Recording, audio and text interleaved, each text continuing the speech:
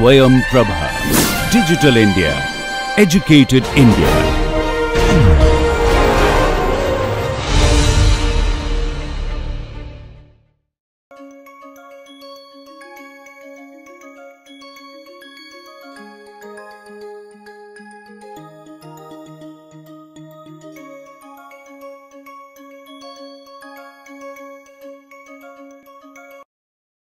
Hello students, I hope you remember from the previous lecture we talked about different types of protein microarray platform, which includes protein purified as well as peptides or different type of antibodies printed. But more interestingly, I showed you some examples where even cDNA or unpurified PCR products could also be printed on the chip and protein could be expressed by using cell free expression system. In today's lecture, we are going to focus more on protein microarrays based on cell free expression based system. The cell free synthesis based protein microarrays provide high throughput, versatile and large scale platform for analysis of proteins in a very functional manner. These microarrays are used for various applications, for example, antibody profiling, biomarker discovery, enzyme substrate identification, protein-protein interactions, etc. The traditional cell based methods which were used for making the protein microarrays involve protein expression in heterologous system such as E. coli. The protein purification is very laborious process. It involves various steps such as the protein purification, protein integrity, its stability and functionality. So, if one has to generate high throughput large number of proteins which is required for printing high density arrays, to perform the protein microarray studies, it is going to be very tedious, because one need to purify large number of proteins in the scale of thousands and then maintaining the functionality and keeping them properly folded, which is very tedious process.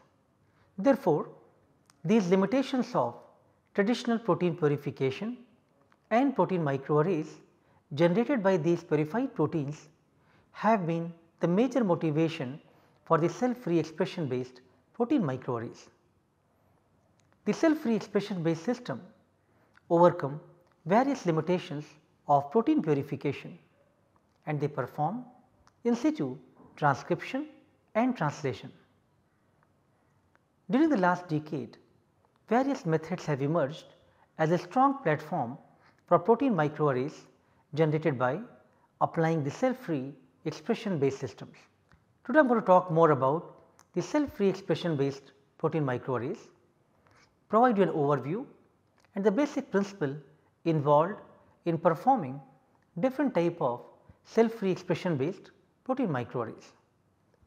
However, before I start about using the cell free expression systems for protein microarray, let us first talk about what is cell free protein synthesis. The cell free systems make use of template DNA obtained from either plasmids or PCR products. This is required for direct in vitro synthesis of proteins in the presence of a crude cell lysate. The cell lysate contains all the necessary machinery which is required for transcription and translation by providing essential amino acids, nucleotides and other energy generating factors which are added exogenously in the cell free lysate. The cell free expression systems have been extracted from cells of different organisms such as wheat germ extracts, rabbit reticulocyte lysate and Escherichia coli. These are commonly used systems, but there are other systems as well which includes cell lysates from Xenopus oocyte, hybridomas, insects and mammalian cells. Approaches demonstrating the efficacy of cell free expression systems to synthesize protein in vitro have been extensively demonstrated in literature. So, now we will talk about protein microarrays based on cell free expression systems. To eliminate the obstacles posed by the traditional cell based method, cell free expression systems are increasingly adopted to generate microarrays. There are several microarray generation technologies which have been developed over the past few years. Let us discuss some of these technologies one by one today. Let us first talk about what are the requirements of cell free expression system. The cell free expression system should meet certain requirements, and these criteria are that they should be able to utilize wide variety of DNA templates. This brings out a versatile platform. The system should be simple, quick and cost effective. When we are talking about protein microarrays, the applications are essentially for clinical studies or various biological applications where one need to look at very precious samples in a very small volume. Thus, an expensive technology becomes a hurdle for the widespread use of the potential of this technology for clinical applications or other high throughput biological applications. The microarrays should be produced on demand so that one could avoid the degradation of proteins due to the storage issues. Once you have made these purified printed arrays, the array should be stored in -80 degrees and properly stored, because otherwise the protein integrity and protein functionality will be compromised. So, cell free expression system can be used if there is a need to perform an assay that can eliminate many of these limitations.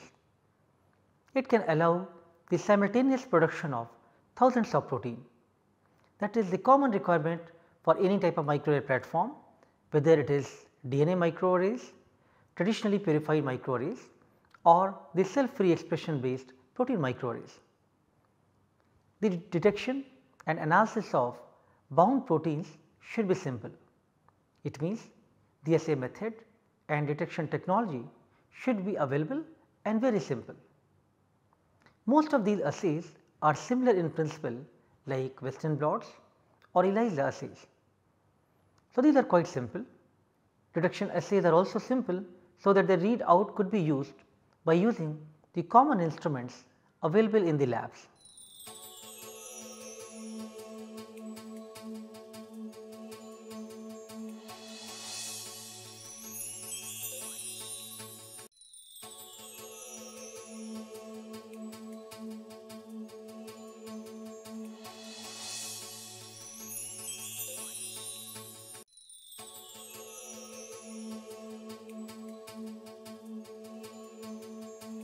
Let us now focus on few of the cell free expression based protein microarray system.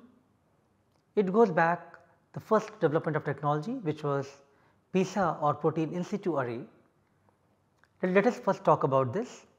So, PISA technology, also known as discrete array technology, provides rapid single step method to generate protein arrays from the DNA template by using cell free transcription and translation system, which allows the immobilization of synthesized protein on solid microarray surface.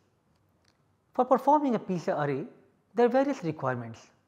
The DNA construct can be produced by PCR. The construct should contain T7 promoter, sequences which are required for translation initiation such as Shiny Delgado or Kojak sequences, N or C terminal tag sequence required for the immobilization of synthesized proteins, and suitable termination sequence. The substrate or the solid surface has to be functionalized and nickel NTA to be added on the surface. So, one need to add histidine tag so that the binding can be specific. The hexahistidine or histidine 6 tag binding sequence and a microtiter plate which is coated with nickel NTA is used for this purpose.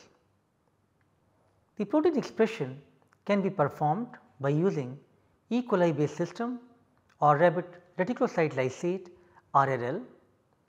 Once the translation has finished, the protein which is synthesized by using the cell free expression system specifically binds on the surface through this tag sequence. In PISA array method, the surface is coated with a tag capturing agent. This method utilizes hexahistidine tags which is in the construct and the microarray titer plate which is coated with nickel nitrilotriacetic acid NINTA as shown in the slide.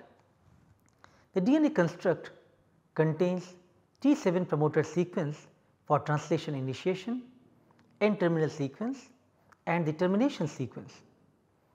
Once the protein expression is carried out by using cell-free expression system such as E. coli S30 or rabbit reticulocyte lysate, the protein binds specifically on the surface to the tag sequence and the unbound material can be washed off. As shown in this slide, by using cell-free expression system, DNA is able to produce protein using transcription and translation processes containing histidine tags which gets adhered to the nickel NTA surface. So, overall PISA method utilizes the PCR DNA which encodes N or C terminal tag sequences and then transcribes and translates the cDNA of interest into the protein. The protein which is synthesized after the cell free expression gets specifically captured by tag capturing agent. Scientists He and Tosig who have developed this method successfully carried out this experiment, the expression and functional immobilization of a fragment of human anti-progesterone antibody in microtiter wells and used luciferase enzyme on nickel NTA coated magnetic beads. Let me now show you this animation where we can discuss the working principles of protein in situ arrays. Protein in situ array or PISA. In PISA, the protein microarray surface is coated with a suitable tag capturing agent that can immobilize the protein of interest through specific interaction once it is produced. The protein is expressed from its corresponding DNA by using cell-free lysates such as E. coli S30 or rabbit reticulocyte lysate. The tag protein is captured specifically onto the array surface through the tag capturing agent.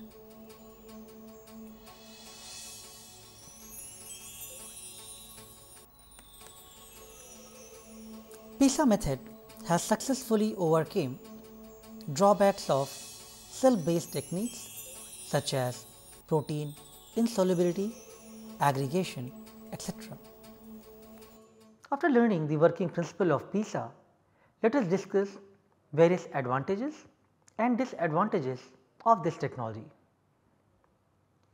PISA method overcomes the traditional purification requirements for producing the protein microarrays. So, protein purification is not essential, it gives rapid single step process. Because of histidine tag and nickel NTA interaction, the specific protein attachment could be achieved by using PISA method. In this method, soluble proteins are formed. These are some of the major advantages of using protein in situ arrays. Let us now discuss the limitations of this technology. It is possible that there is loss of function of these proteins during the immobilization step. The cell-free lysates are very costly. So, if one needs high volume of cell-free lysate, that becomes one of the cost based limiting factors for this platform.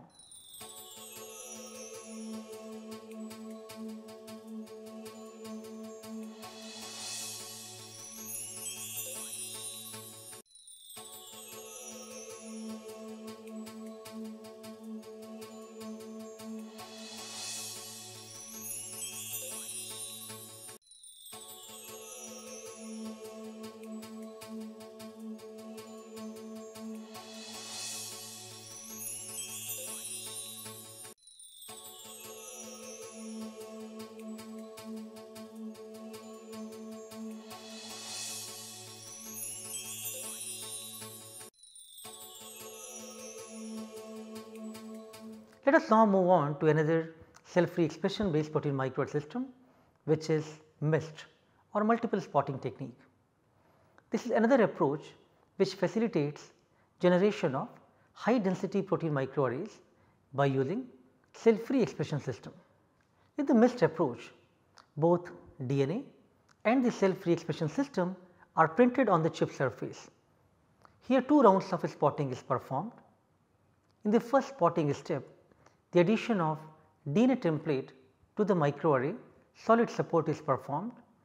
In second spotting is performed where cell free expression mixture is transferred directly on top of the first spot which contains DNA. The aim is to print DNA as well as cell free expression system so that after incubation protein can be directly synthesized on the same feature, and one does not need to add or do a separate step of cell free expression system addition. So, the proteins which are immobilized on the activated array surface after translation by means of a tag capturing agent or non-specific ionic interactions. So, in the multiple spotting technique or MIST, the first spotting step as shown in the slide involves addition of DNA template onto the solid microarray support. After the first spotting is performed, where cell free expression mixture is transferred directly on top of the first spot. In this way, where 2 printing steps are involved on top of each DNA template, cell free expression system is also printed. After incubation, both transcription and translation processes happen and the proteins are synthesized, which could be detected by using detection antibodies. So, overall in MIST technique, the DNA template is spotted in the first step, followed by the cell free lysate in the second step, which is directly added on top of the first spot. The expressed protein is detected by using fluorescently tagged antibody. So, the inventors of MIST technology reported that even 35 femtogram of PCR product was sufficient for expression and detection of wild type green fluorescent protein. The high density array containing 13,000 spots per slide could be achieved by using MIST technology. Let us now discuss the working principle of MIST by showing this animation. Multiple spotting technique or MIST. In this technique, the first spotting step of the multiple spotting is capable of producing high density arrays. It involves addition of template DNA onto the solid array support. The template DNA can even be in the form of unpurified PCR product, which is one of the major advantage of using this MIST technique. The second spotting step involves addition of cell free lysate directly on top of the first spot. The transcription and translation can begin only after the second spotting step.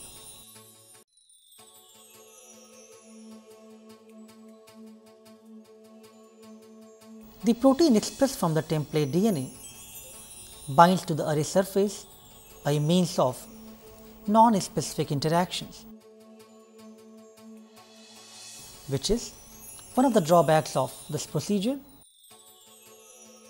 A detection antibody specific to the protein of interest is added, which indicates that protein expression levels by using suitable fluorophore. Let us now talk about the merits and demerits of using MIST technology. It involves unpurified DNA products that can be used as template source, which was not the case of other methods which we have discussed so far. Now, in this method, very high density protein can be generated because the spot chemistry is not very complicated. Limitation of using this technique is there is a loss of signal intensity with prolonged incubation time of the arrays. Since in this case even the cell-free expression system are printed on the top of arrays, their stability could be one of the major issues. The non-specific protein binding as well as overall process is more time consuming. So, some of these are limitations of mesh technique.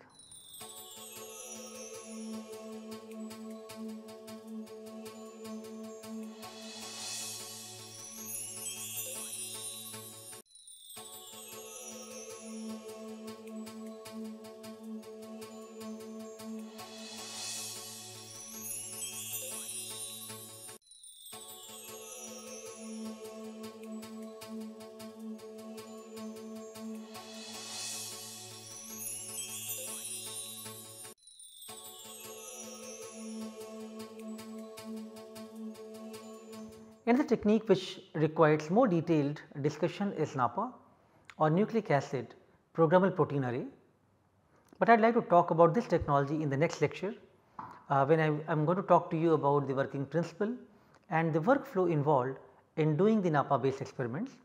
But let us continue on another cell free expression based system which is DAPA. So, DNA array to protein array is another technique which makes possible the repeated use of same DNA template slide for printing multiple rounds of protein arrays. In DAPA technique, the PCR amplified DNA fragments which encode tag proteins immobilized onto a nickel NTA coated slide and assembled face to face with another nickel NTA slide bearing the protein tag capturing agent is utilized. The repeated use of same DNA template can be performed here and multiple protein arrays can be generated by using DAPA method. In this method, the permeable membrane which contains cell free lysate which is positioned between two slides for these proteins to be diffused. Protein synthesis takes place on this membrane and then the synthesized protein diffused from the membrane and move on to the other slide for capture. Newly synthesized proteins penetrate the membrane and bind to the surface of captured slide. As you can see in the slide, in the DAPA, the PCR amplified DNA fragments encoding the tag proteins are immobilized onto a nickel NTA coated slide and assembled face to face with another nickel NTA containing protein tag capturing agent. In between these two slides, a permeable membrane containing cell free lysate is placed. The protein synthesis takes place from the immobilized DNA spots. The newly synthesized proteins can penetrate this membrane and bind to the surface of captured slide. In DAPA approach, the investigators produced an array of double hexahistidine tag GFP and data was found to be comparable with existing protein array technologies. With DAPA, it is possible to use same DNA template repeatedly to print multiple protein arrays. It has been shown that one can use this template for printing almost 20 arrays. Let me now show you the working principle of DNA arrays to protein arrays in following animation. DNA array to protein array known as DAPA. In DAPA, the slides bearing the DNA template and the protein tag capturing agent are assembled face to face with a lysate containing permeable membrane placed in between. The expressed protein slowly penetrates the membrane and gets immobilized on the slide surface through its capture agent. The DNA template array can be reused several times by using this method. Let us now talk about the merits and demerits of DAPA. DAPA method provides few advantages as compared to the previously described methods. One can get the pure protein because the protein is diffused from the membrane. So, we are not having any traces or remnants of DNA in the protein array slide. The reusable DNA template which is able to print multiple chips by using this chemistry and now the source template which is DNA that array can be stored at room temperature for long duration. When there is a need for making the protein arrays, one can use the membrane with the lysate and then followed by generation of multiple protein arrays. However, there are certain limitations of using DAPA method, including the broadening of the spots because of the diffusion. It is not ascertained if multimeric protein assembly effectively forms, and it is also the time consuming process.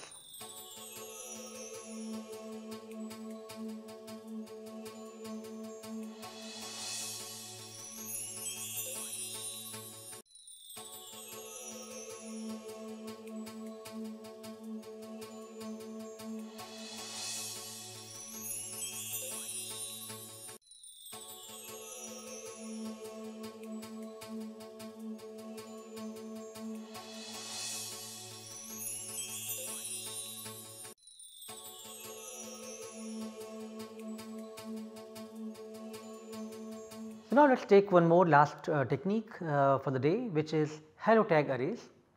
The halo link protein array systems are developed by company Promega, which combine few technologies together to create the protein microarrays. First of all, it uses the cell free expression, transcription and translation system. It uses halo tag, which is mutated hydrolase protein that forms a covalent bond with the halo tag ligands. Third, it uses polyethylene glycol coated glass slides activated with halo tag ligand for a specific capture of the proteins, which are expressed by using cell free expression system. So, what is halo tag? It is a 33 kilodalton engineered derivative of bacterial hydrolase, which is used to tag desired proteins. The proteins which are fused with halo tag are expressed by using wheat germ extract expression system or rabbit reticulocyte lysate and covalently captured on to PEG containing slides. These are then activated with halo tag ligands. These halo tag arrays achieve oriented capture of proteins and thereby ensures no loss of function or minimal loss of function. As shown in this slide, the polyethylene glycol coated slides can be activated using halo tag ligands. The proteins are fused with halo tag, are expressed by using cell free expression system and are covalently captured on polyethylene glycol coated slides. So, halo tag method enables the oriented capture of the proteins. In nutshell, the halo tag fused protein is expressed and covalently captured on PEG coated slide, and activation is performed by using halo tag ligand. This provides very strong covalent interaction and minimizes loss of synthesized proteins, which usually occurs in other protein microarray platforms. In protein arrays, one need to perform lot of washing steps. If the protein or the molecules are bound on the surface with very strong interaction, then there will be minimal loss from the surface, which can be achieved in this case by using halo tag system. So, in halo tag arrays, the capture chemistry, which is based on the binding of halo tag protein with synthetic ligand that enables covalent and oriented capture of proteins on solid surface directly from the cell free expression based system. This method not only overcomes the limitations of protein purification, but also overcomes several other limitations which are commonly observed in other protein microarray technologies. Let us discuss the working principle of halo tag arrays in this animation. Halo tag technique. In halo tag technique, the slide is activated with the halo tag ligand, which captures the expressed protein through firm covalent interaction, which prevents any material loss and ensures oriented capture of the protein.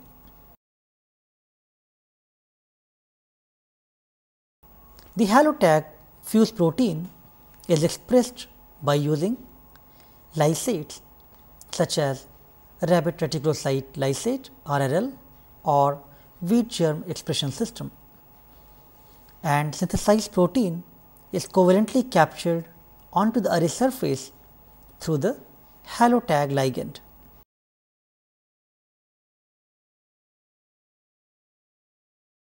The specific interaction ensures the oriented capture of protein and prevents any possible functional loss. Let us now talk about some merits and demerits of using halo tag arrays. Halo tag arrays have various advantages such as the strong covalent bonding between the protein and the ligand. No material loss occurs during the washing steps because of the strong interaction. The proteins are captured, oriented, and there is no non-specific adsorption due to the PEG coating. The quantification is easy and one do not need a microarray printer to print the proteins on the chip because the commercial kit of halo tag arrays provide the gasket which can be used for printing the array. However, there are several limitations of using halo tag arrays, such as it has not been shown that a system cannot be used for high density array. Only a proof of concept study has been shown with few spots using commercial gasket. So, utility of the arrays for high density applications must be utilized to really show its application for high throughput applications.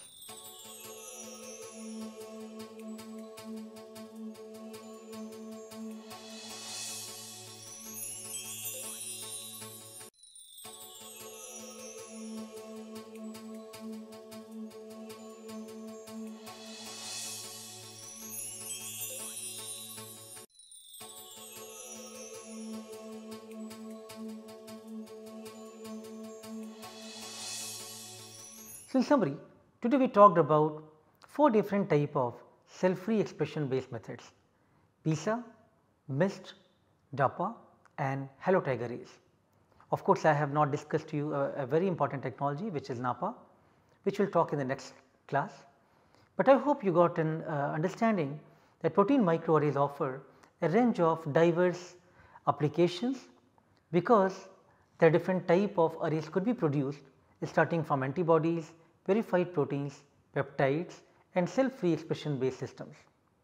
The cell free expression system facilitates synthesis of several proteins in single reaction and produce proteins on demand and eliminate the concerns of storage and protein stability.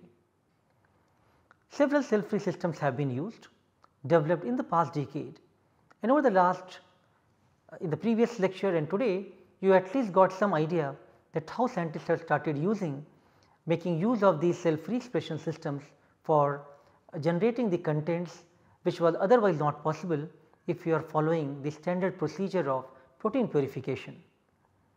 In the coming lecture, I will talk more about the NAPA based protein microarray and the workflow involved in performing such a microarray based experiment. Thank you.